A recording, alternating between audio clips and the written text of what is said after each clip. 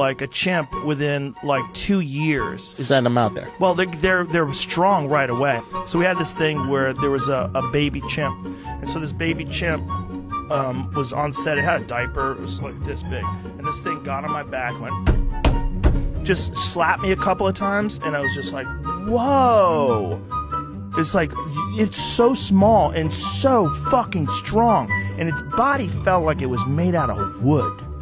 Like, just fucking dense. Yeah. It was just so strong. Yeah. Like, we have in our head, like, oh, it's 150 pounds, I'm 150 pounds, we're kind of the same. Like, you have no idea how strong those things are. It's so different than a human being. And we're so vulnerable, like, in comparison to them.